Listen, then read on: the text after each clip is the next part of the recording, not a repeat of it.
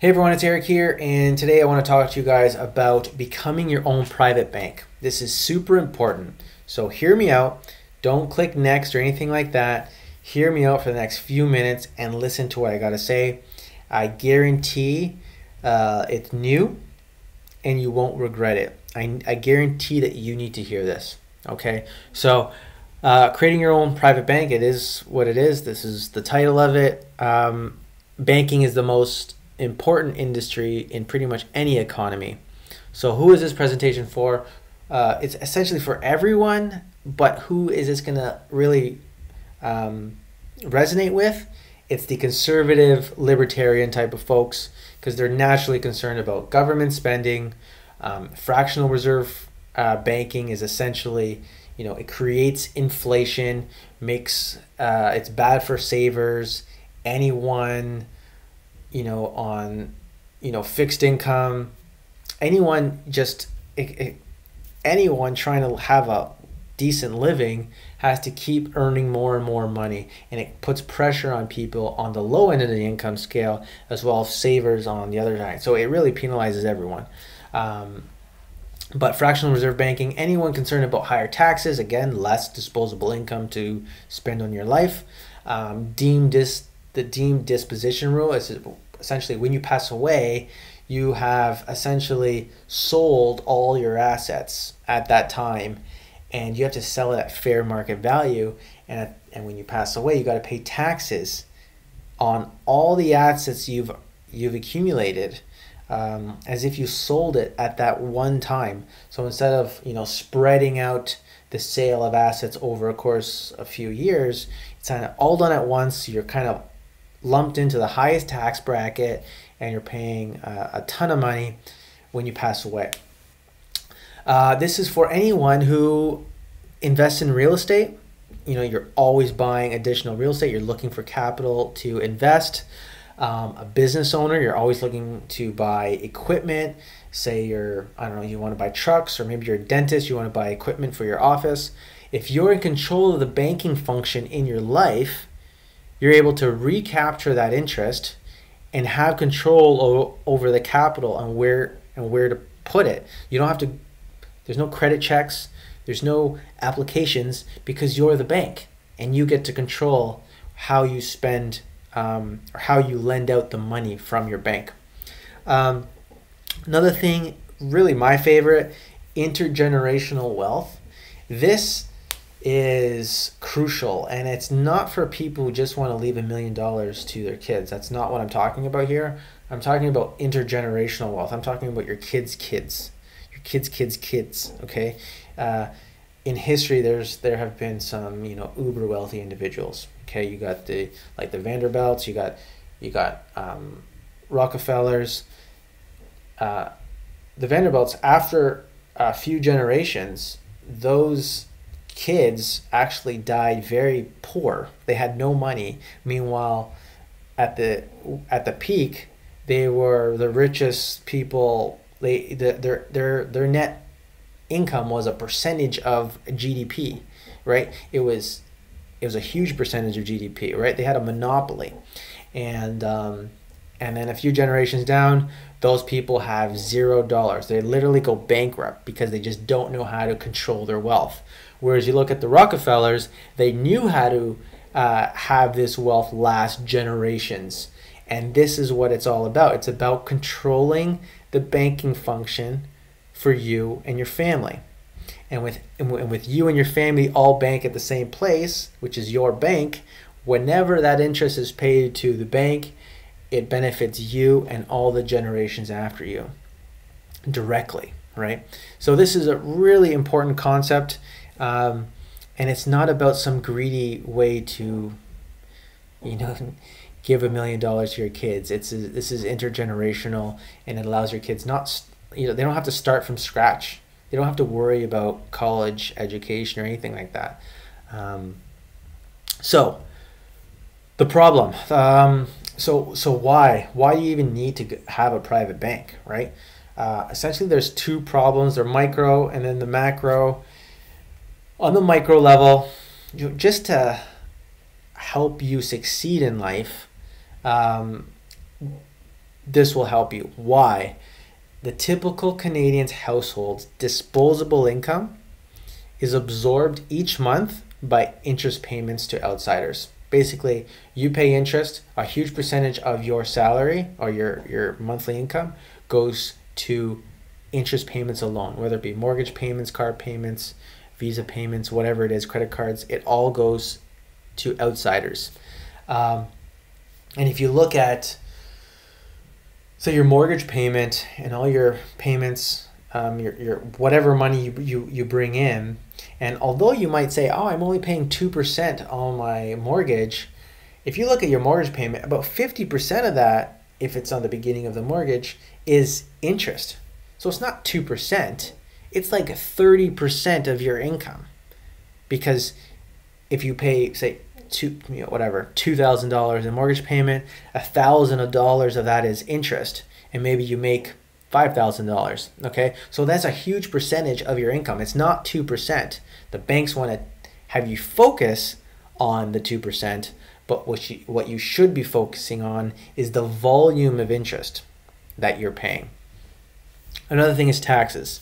We pay way too much in taxes. This is 42.5% of the average Canadian's income goes towards taxes. And you're like, well, I don't make 40. I'm not in the 42% tax bracket. I'm in the 25% tax bracket or something like that.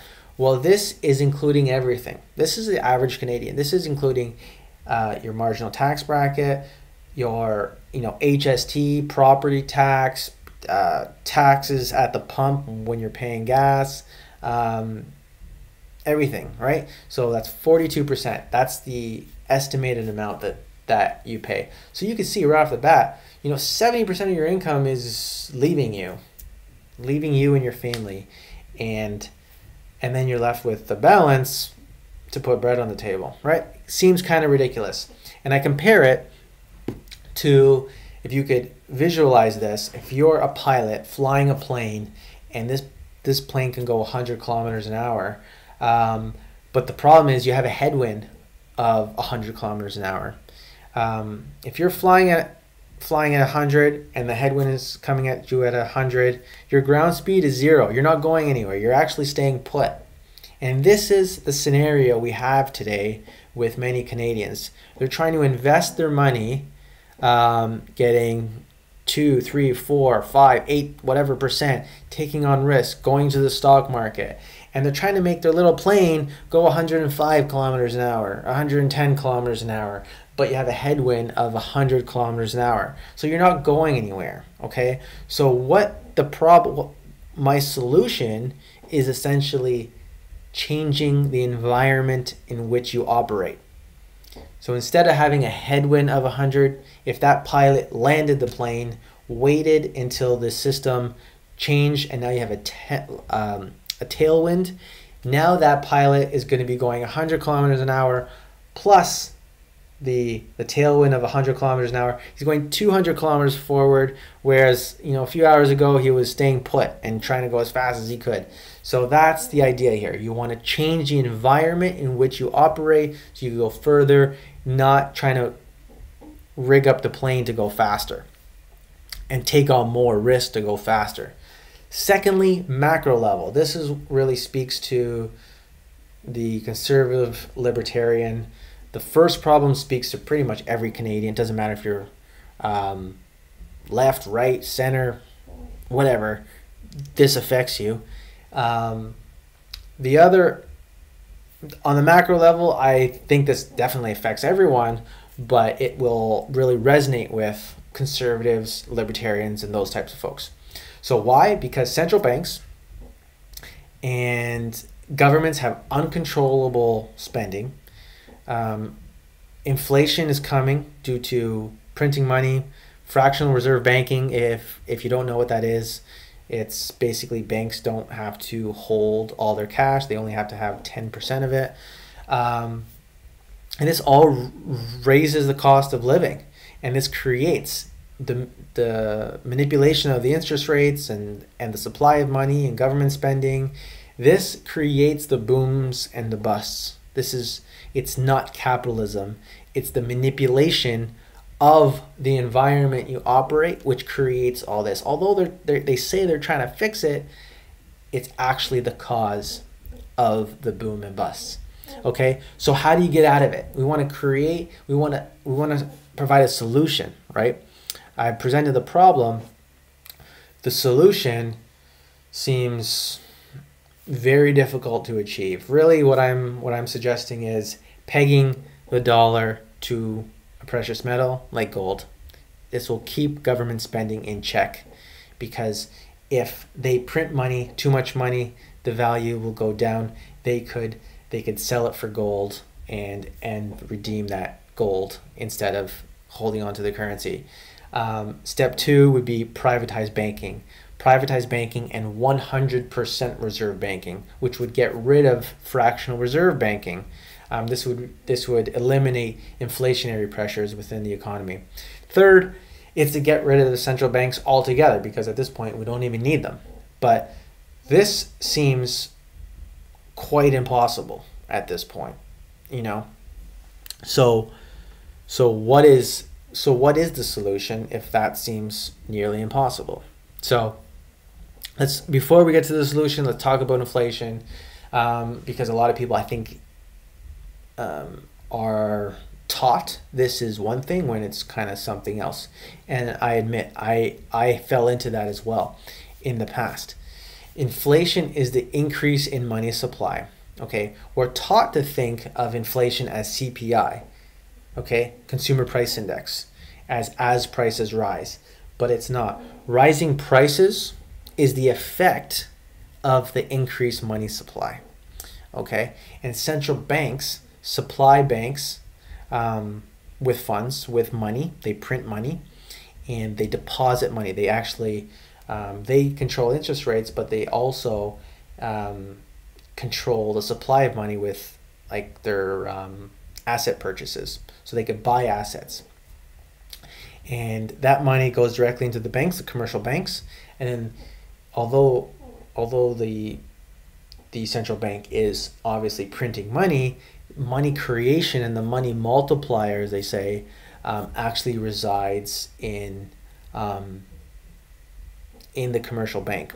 And the way we're taught is the banks are really only borrowing from you. Say they borrow $100 from you, and then they lend it out they lend out that $100 to someone else, right? So they borrow at whatever 2% and they lend it out at 3%, and then they make the spread. That's what we're taught that is done at the banks, and that's how they make money. But that's what they do on their GICs and their investments. But there's another dirty secret that they have, and they don't just make money off that. That's what they're taught. They actually make money off your deposits, all right? Your checking account. You didn't give it to them to invest. You're actually paying them to hold on to your money and have the convenience of using your Interact and this and that, right? You're actually paying for them to hold on to your money. But what they're doing is they're only holding on to 10% of it. The rest, they lend it out. They're not giving you a rate of return on that money like they do on the other investments. They're only going to keep 10% and 90% out. 90% they lend to someone else. Okay? They lend to someone else so that they could, go buy something, right? And that person goes buys a pair of shoes, right? And then the seller of the pair of shoes goes to their bank and he deposits the $90. That bank only keeps $10 and then lends out $80. Right? So if you look at the supply of money, it increases every time the money is deposited into the bank and then re-lent out. So here is the crucial element of this. If you want to stop the increase of money, we have to stop doing business with the banks. Okay? They could only increase money if there's demand for a loan, right? But if you cut off the banks and don't get the loan, they will essentially have excess reserves, right? So the guy, for example, go back to this example, he deposits $100 into the bank. If they have no one to borrow the $90, all his money stays in the bank. They don't have to get rid of it, because if there's no one to lend it to, it's excess reserves. They only need to keep 10% of it, but they can't make a loan, so they're going to keep 100% of it, right? So that's how you could effectively stop the commercial banks from creating money, by cutting off the demand to the commercial banks. Okay, so I know that sounds kind of crazy, but that's essentially, if you stop doing business with the banks, you will cut them off, and inflation will go down. It'll eliminate inflation, essentially, because commercial banks are the cause of inflation. Now, this slide here, I'm talking about 100% or full reserve banking. So again, most people think bankers or banks or bankers as business people who borrow money from one set of people and lend it to another group of people. These bankers charge an interest differential, right? 3% and the 2%. Or at least this is the perception. This form of lending is known as loan banking. And the important distinction is loan banking is not inflationary. Okay? So if I take $100 and then loan it out to loan it to the bank, and they give me 2%, and then he loans it out to another person at 3%, that's not inflationary. The problem is when you lend your money and it keeps going further. You can't stop them from loaning the money out to other people, right? So if I put the money into a checking account, they can't lend it out. If it was 100% reserve banking, they can't lend it out to other people. It just stays there. But with a loan and a GIC type of thing, you're giving them permission, and you're saying, okay, well, I want to forfeit my access to this cash for a year or whatever it is. And then you could loan it out to this other person. And then that person will pay it back at the end of the 3 years, right? So say I loaned it to the bank for a year, and then they loaned it to some other person who's going to pay it back in 1 year. So the money goes to that person and it comes back to me in a year. That's not inflationary. The problem, inflationary object, is when you put the money into the bank, they keep 10%, take 90, loan it to someone else who goes to buy the shoes, and then that store owner deposits in the bank the $90. The bank takes 80, loans it to someone else who wants to buy a purse, and then puts that into the bank, and then that bank loans it out $60 to someone else who wants to buy another pair of shoes, and that's the creation of money. It came out of thin air. No one, this is not, so that's the problem. And if you cut off the demand, it all stops. Insurance companies, on the other hand, don't do that. Okay? Insurance companies, the assets that are in the insurance company, they can't lend out more than what they have. They can't just put numbers on a piece of paper and lend out more assets than what they have. They have $1 million. They're going to buy assets worth $1 million, and that's final, right? That's it. So insurance companies are not inflationary, and that's where your money should reside versus commercial banks if you want to go on the macro level and kind of get out of the system. So it seems impossible, right? I mentioned before, changing everything to go to the gold standard, that doesn't seem like it's going to happen. Getting rid of the Bank of Canada doesn't look like that's going to happen, right? That's going to take a lot of persuasion, a lot of education for the general public to actually kind of vote for that and make that a mandate of one of the major political parties. That ain't going to happen. But the privatized banking can happen. It could happen one family at a time. And although it's not going to make a huge dent one particular family in the system as a whole, but if a large percentage of us do this, it will make a difference. It will cut off the demand for the loans, which create the inflation. And you're doing a favor. You're doing a favor for the economy. You're doing a favor for the system, getting out of the system, and you're doing a favor for your family. Like I said, on the micro level, you're creating a tailwind and getting out of the headwind scenario. Okay, so if you want to learn more about the banking system, fractional reserve banking, the problem, the solution, I highly suggest you read How Privatized Banking Really Works by Carlos Lara and Robert Murphy. I'll give you the link at the end of the video, and it's a short read, but it's really good. You need to read it if this is slightly interesting to you. So, like I said, infinite banking. This is the solution, and it's not a product. Although we make use of insurance companies, this is a process. This is a process of warehousing your money and borrowing against the assets when you need to fund large purchases such as a house, a car, tuition, whatever it is. And it could be transformed intergenerationally as well. So I think the best way to look at it is going through an example, and I'll explain to you how it works. Okay? So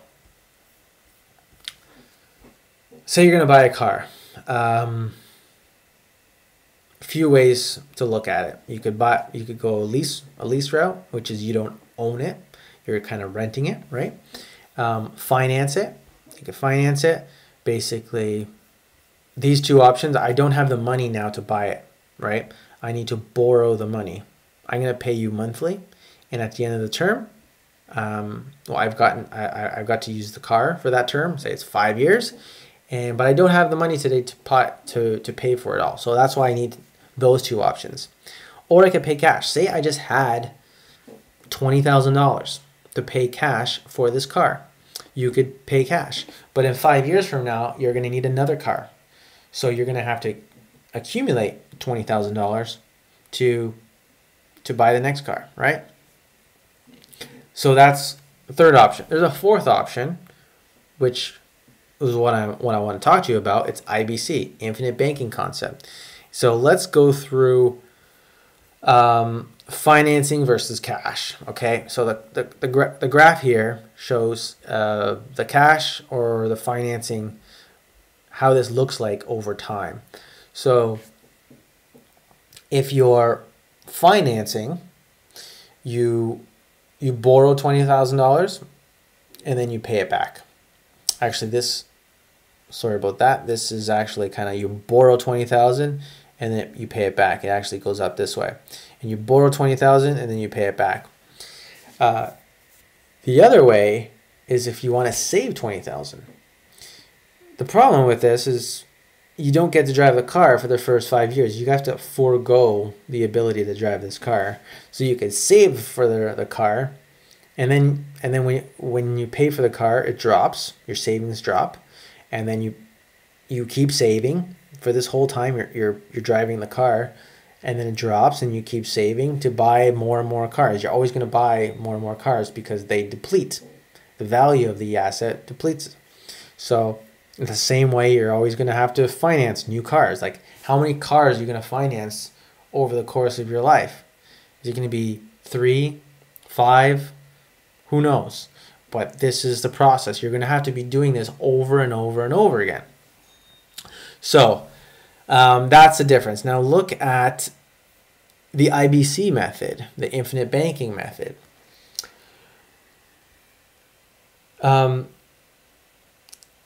This is, now you're getting the best of both worlds. So you're going to build up cash flow in a dividend paying whole life insurance contract at a mutual fund, at a mutual company. Okay, so a mutual company is essentially a company where the policy owners own the company. It's not shareholders. Shareholders is not traded on the exchange. It's not anyone outside of the policy owners that own the company. The policy owners of the whole life policies own the company, and they receive dividends directly from the profits of the company. So the key is it's a dividend paying whole life insurance policy. And dividend paying whole life insurance has cash value. Okay, so as you pay your premiums, cash accumulates within the policy. Now, this is not just any whole life policy. Don't think that you could just go out there and get a whole life policy and this is going to work as I'm illustrating it. This is a very specific way of designing it. Okay, this is an overfunded whole life policy where you're buying paid up additions. So there's an increase in cash from day one. You could put the money in, and within 30 days, you could borrow against that cash. Okay, this is one of the unique things about whole life policies. So what happens? Similar to the cash method where you need to capitalize yourself, you need to save the $20,000 to buy the car, you need to do the same thing in the infinite banking concept. You can't just go out there and buy the car. You have to actually save within the policy in order to borrow against it. But the unique thing about this is that, see this line? It keeps going up. And why is that? So as you save $20,000 in those 5 years, you get to borrow against the policy and buy that car. Over the course of 5 years, you pay back that loan. All right, so that loan is paid off. But in the meantime, your assets were growing the entire time. Because what happens is the insurance company doesn't give you back your money. Your money continues to grow. So you have uninterrupted compounded growth. Uninterrupted compounded growth is way better than interrupted growth within the stock market or anything like that. This is uninterrupted growth, compounded growth over the course of like 20, 50 years. Okay, this is incredible. And if you know anything about compounded growth and compounded returns, is it's exponential growth because you're making money off the money you made. Okay, that makes sense. You're making money off the money you already made. So if I have $100,000, I make 5%, I get $5,000 at the end of the year. But the following year, I make 5% on 105. And then the following year after that, I'll make 5% on 110, 500 or whatever it is, right? So you're going to keep growing, and the growth is exponential growth. So as this line increases, you're not touching that. The bank is not giving your money back. The bank has a pool of funds on the side, and it's going to loan you money as a policy loan from that pool of funds. So your money continues to grow while you get to borrow against it to buy the car. And this really resonates, I think, with people with a house and a rental property. So as you buy a rental property, you could borrow after 5 years. Say you buy a rental property, after 5 years, you could actually refinance that property, pull out equity to buy another property. And all the while, the asset, the house itself is growing in value, right? Just ask anyone who was invested in real estate in the past 10 years. The asset continues to grow in value, and you collateralize that asset. So you borrow against it to buy whatever you want. So the real estate investor doesn't have to sell his house to go buy a car. He doesn't sell the house to get $50,000 to go buy a car. He takes a loan out and says, if I don't pay you, you could have my house. Obviously, he intends to pay off the loan. But he gets better rates, and he could get access to that loan in direct proportion to how fast or how large or how the asset is valued. So if the value of the asset keeps going up, you get a larger and larger loan. Doesn't really happen in real estate because to apply for the mortgage, it does work, but your income has to keep increasing because whenever they give you a loan, they need to make sure that you can repay it. It doesn't happen with life insurance. As this line increases, this cash value increases, because the cash value and the death benefit have to equal when you die at age 100. Okay, so this is naturally going to increase. It doesn't matter. Every single day that you're alive, this cash value increases, and you have access to borrow against it every single day. So your cash value increases every single day. You don't need to do an application. There's no credit report. There's nothing. You send in a form to the insurance company. 2 days later, you have the funds in your account. Okay, it's that simple. And guess what? You don't even need to pay it back in any sort of structured loan structure. You don't have to say, I'll give you, the money back in 20 years, over the course of 20 years, like a mortgage, 25, 30 years amortization, or 5 years. You could pay it back immediately the following month, or you could pay back 30 years from now. What happens is the interest is charged and capitalizes within the policy. So your cash value, your loan balance will increase with the interest. Okay, but let's go back to the infinite banking concept and this idea. The guy who saved, paid back the loan, saved, bought a car, saved, bought the car, saved, bought the car. It's the exact same thing here, right? You save, you buy the car, you save, you pay back that loan. But in the meantime, this continues to go up and you get to borrow against it. And then you pay back that loan, but the asset keeps growing and you get to borrow against it, pay back that loan. The asset keeps growing. So now your growth is not just, if you want to take down $40,000, you could borrow $40,000 because the asset is growing independent of your loan. Okay? They're two separate things. The contract with the insurance company is saying this contract cash flow is going to be projected as X, and they lend you money from a pool of assets that the company has. Okay? So that's how it works. And imagine not having to pay it back, right? Or you could pay down extra. You could pay extra and take it out again the following day. You're not cash strapped. You don't have to go back to the bank begging with a new application. So that's one aspect. The easiness, the uninterrupted compounded interest when you're financing things in your life.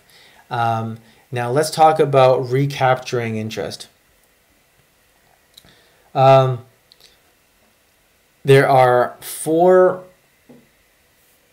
individuals in finance, I guess personas or roles within finance. There's the borrower,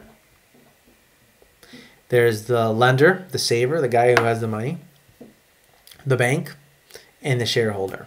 Okay, the borrower needs the $20,000.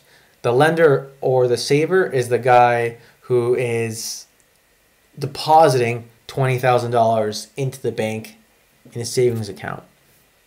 The bank is making the differential on the interest rates. He's going to charge the borrower 5 and give the lender 3, right? And then they make the 2%. And the bank executives are going to make their money. The employees are going to make their money. everyone's going to make their money going about this. And whatever's left over, there's the profits, right?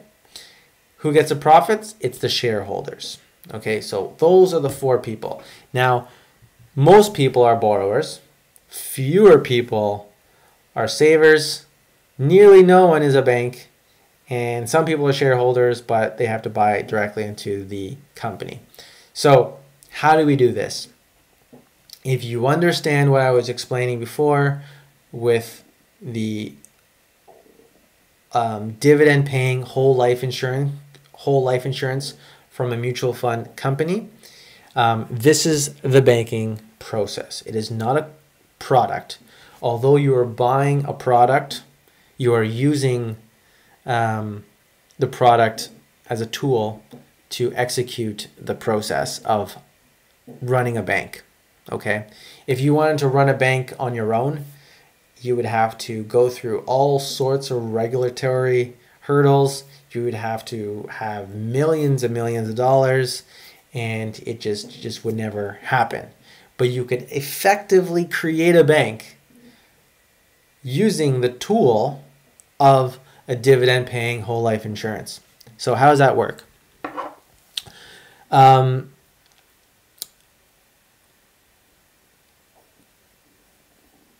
Let's go through one at a time. Premiums. Life insurance, you pay premiums. That money goes into the pool of money that's being invested. And when the insurance company projects forward of how much money they need for death benefits, this and that, that's how those premiums are calculated. They take this pool of money and they make policy loans to individuals. Like I was explaining before, you could actually say there's $100 million in here. Maybe there's a few people that bought a house through a policy loan. Maybe there's $100,000 in the cash value of their policy. They could borrow up to 90% of that. So $90,000 to go put on a house, to buy a house. And instead of paying a mortgage, they just pay themselves back. They've took a loan against their cash value. They also invest in mortgages.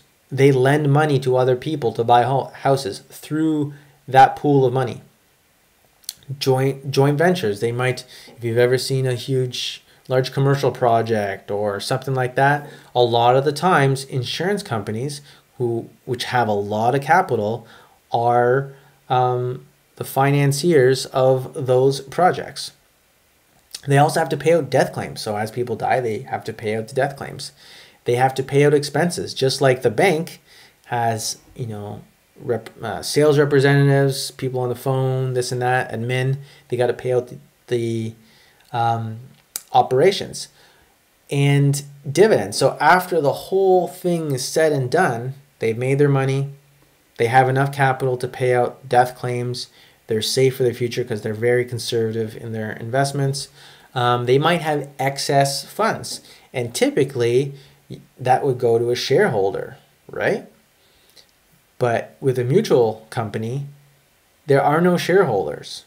The policy owners, the people putting the money into the pool of funds, are the people who benefit from all the interest payments to policy owners, all the interest payments paid on all the mortgages that were lent out, all the joint ventures, all the profits that come into the pool, all the profits in excess of their requirements to pay out death benefits and pay out the expenses are paid out in dividends. And those are paid back to the policy owners. And through this, you become the borrower, right? You're the policy owner. You're the saver and the lender as paying premiums. You are the bank because you are the one funding this and then loaning out to other individuals, outsiders, and collecting the interest. And you're the shareholder because you are collecting the dividends. Okay, so I just scratched the surface of this. I just wanted to demonstrate something new to you that you might not have thought of before. Okay, so you could effectively recapture all the interest you pay to the banks by creating your own bank through dividend-paying whole life insurance. So, what am I proposing here? Yes, I want to, for anyone who wants to get out of the system, they need to do privatized banking.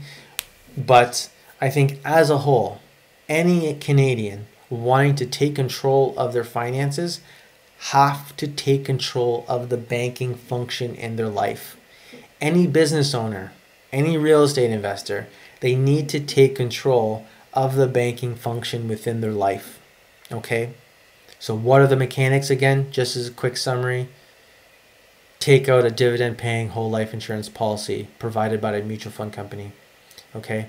This is an over you paid up additions, overfunded policy, so it accumulates cash right away.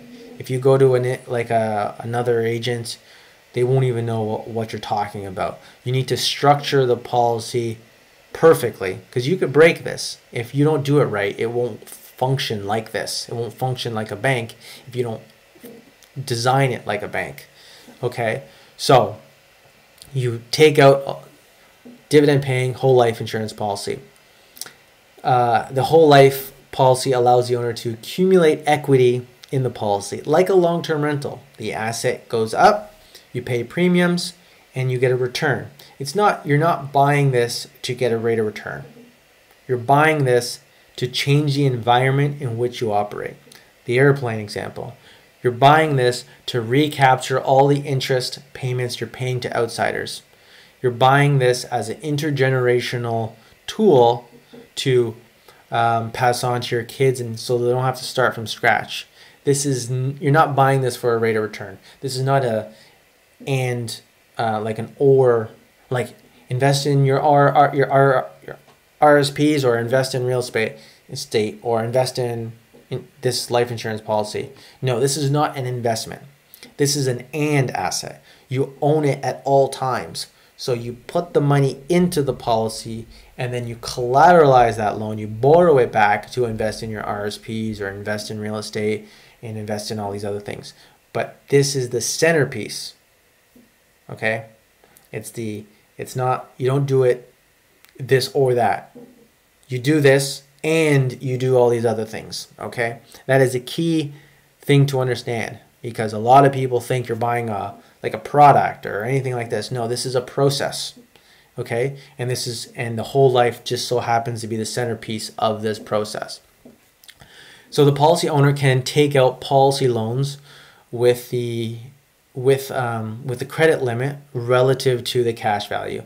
So there's no prepayment schedule, no lengthy applications. Obviously, you're running a business here, right? You have this bank. You don't want to bankrupt your bank. So you need to repay back the loans. You need to pay back the interest just as you would a regular bank. You got to be an honest banker. All right. So that's step 4. Pay back the loan and be an honest banker, because you're running a business here. Okay. And as you pay back the loan, you'll have more capital to invest in other things.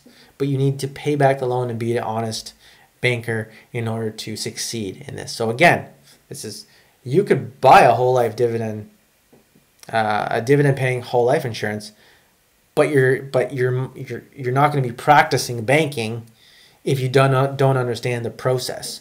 So you could completely break this process if you don't understand what you're doing.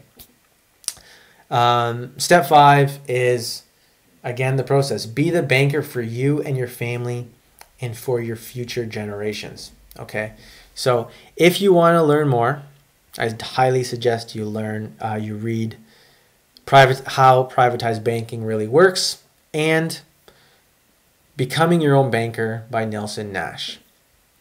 Okay, 2 critical books that you should read. Maybe if you're really want to understand the whole fractional reserve banking, the banking system that we operate in, this is the right book for you. If you want to go straight into how to design a bank and become your own banker, you may want to read this one. But you can get both books at infinitebanking.com. Okay, you could go to infinitebanking.org. You could buy these, Kindle format or physical format or ebook, whatever it is. But I highly suggest you do that. Also, you could talk to me. I could do a more in-depth demonstration of how this works, do an illustration, and you'll see exactly how this could change your life and give you a tailwind and take control of the banking function in your life. So thanks for watching. I hope you watched until the end. Thank you for watching until the end. If you would like to share this, or you know someone who might benefit from this, or this is even someone who you might want to bounce some ideas off of, give it a shot. Share it with them and see, do you see anything wrong with this? And before you really criticize it, try reading the book. There's a lot of negative stuff about people say about this, because people feel like it's just a way to make premium commission salesperson. But I'm practicing this, and I can tell you that this definitely works, and it has changed everything in terms of growth and access to cash. Okay, so again, thanks for watching. Reach out to me with any questions. Read the book, go online, get the pros and the cons. I'm sure you'll find tons of stuff on it. And I would love to answer any of your questions. Thanks for watching, and enjoy the rest of your day. Take care, everyone.